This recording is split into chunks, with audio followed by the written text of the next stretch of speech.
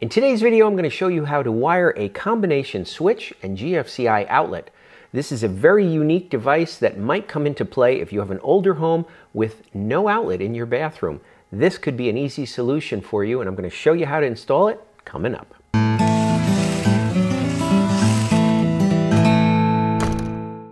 Now, one of the solutions in the past has been you can just get a light fixture that has an outlet built into it. There's two problems with that. The first is that, of course, the light has to be on in order for the outlet to be on. You can see it there. The green lights are on now, and they're off. So that's a switched outlet because this entire thing is controlled by this switch. The second issue is that that's not a GFCI protected outlet, which means it's a shock hazard because you're in a bathroom situation. Whatever you plug in there comes in contact with water, you could get electrocuted. The better approach is either to put an outlet right here by the switch. You can get a switch and outlet combination for here, or potentially run another box and run a wire from the switch to that other box, or potentially convert this to a double box, and that way you can have the switch and an outlet right next to it. But it all starts with opening up this switch to see how it's wired. All right, with the power still on, I very carefully opened up this switch just to see what we have here. And as you can see, there are two black wires connected to the switch. And that's a good thing. The way that this works, I use a non-contact voltage tester, and I'm just going to test which one of these screws is hot. Not that one. It is the top one. Okay? The top one is hot while the light is off. That means that is what's called the line. That's where power comes into this box. And then this one here, since there's no power on that, I can surmise that when I turn the switch on, that gets hot, which means that bottom wire goes to the light up there. In the back of the box, I can see I have white wires, but they are attached together. Now that white wire is a neutral. So what this means is power comes into this box and then goes towards that light up there. All right, in this scenario, I can put an outlet either with this switch, or I can add a box with an outlet, or I can go with a double box, turn this into a double and put an outlet here. That's because I have two things. I have the line, which is a constant hot, and I also have a good neutral. Those are needed for us to put an outlet. Now, if you open up your switch and all you see is a white and a black wire connected to the switch, well, that white wire is really not a neutral. And how do I know that? Well, because they're both connected to the switch. And remember, when the switch is on, they get connected, which means this one is either the line or the load going to the light. Either way, this is not a neutral. And the good practice is to put black tape on here to indicate that it's a hot wire. It is not a neutral. But if you've got a scenario like this, this is just called a switch loop. And in that case, power is up here. Your line comes into the light and goes down to this switch. It doesn't have a neutral in the switch box. If there's no neutral, you can't put an outlet there. Let's say yours is wired like this and you do have a neutral in the switch box.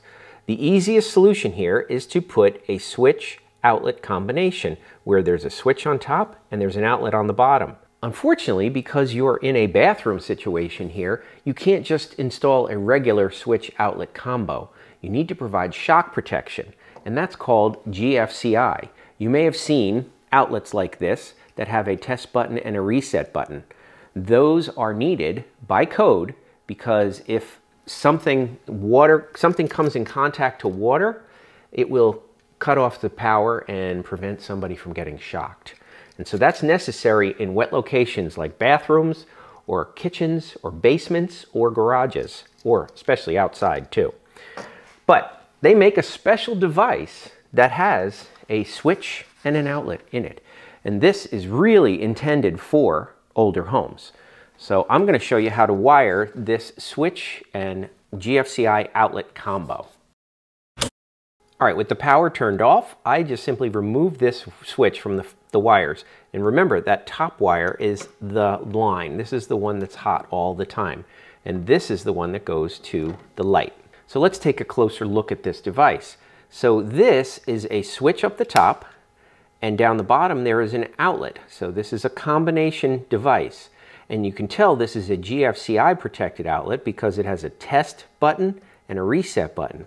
And this one also has a little light down here to show when the power is on. If for some reason the power trips, this light goes out. Now on the back here, there are 2 screws, and you can see it's labeled line. On the one side is a silver screw. That's where the white wire will connect. That's the neutral. And the other one is a brass screw, and that's going to be for the hot. Now these 2 wires are the ones that come from the switch. Now the first thing I'm going to tackle here, I'm going to connect the ground wire. Now the grounds all get connected under one wire connector. This is a Wago connector, but you can also use a wire nut. They're all connected, and then this pigtail comes out, and that's what I'm going to connect to this device. And you always have to use a pigtail when you're dealing with multiple ground wires, because by code you have to have a continuous ground all the time, even if I disconnect a device. So that's why they do that. So this is good and tight on there. And that's the first thing I always do. And then I can push the ground wires back in the box.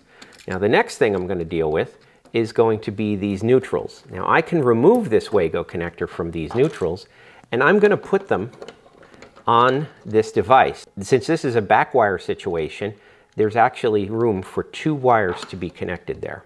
Okay, so I have my 2 neutrals connected under the silver screw, and now I've got the hot side is to be connected next.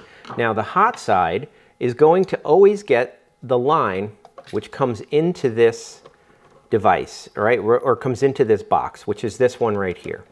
Now in addition, I'm also going to put one of these wires, these are stranded wires, so I'm going to twist the strands, and I'm going to put one of them underneath here. And it doesn't matter which one, because they're both black.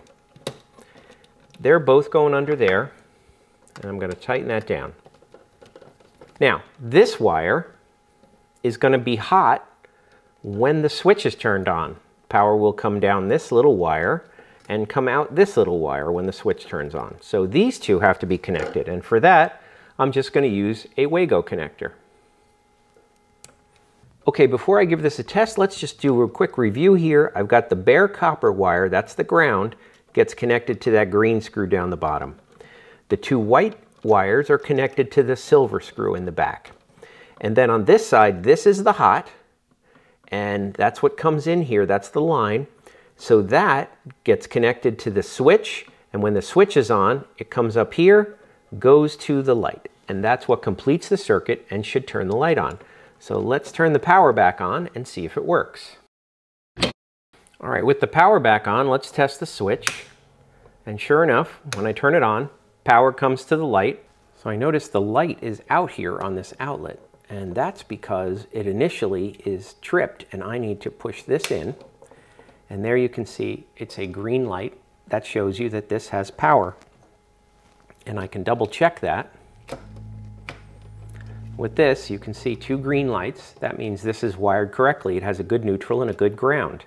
And if I press the test, it goes off. And notice, even if this trips, it doesn't turn the light off. The light is controlled separately. Now, one thing I will tell you is that this device is a specialty device. It's easy for you, but it comes at a cost. That cost me about $40 for that device. It is going to be much cheaper if you wanted to run a separate outlet. Take, for example, put one over here and wire it from the original switch. I will put a link to a video down in the video description that shows you how to do that, wire an outlet from a switch. But in a bathroom situation, you have to use a GFCI outlet. Make sure it's a GFCI outlet if you're going to add one in a bathroom. Now, the same thing is true whether you wire it through a separate box or you decide to change this into a double box. The wiring of the outlet to the switch is the same, so that video link will work in both scenarios. If you have any questions about that, please leave me a comment below. And if you like this video, please give it a thumbs up, and I will see you in the next one. If you need shade on your deck or patio this summer, check out Toya Grid Pergola Kits. You source the lumber locally and can assemble this modular system in as little as 30 minutes. Check the video description for links to videos and more information about Toya Grid.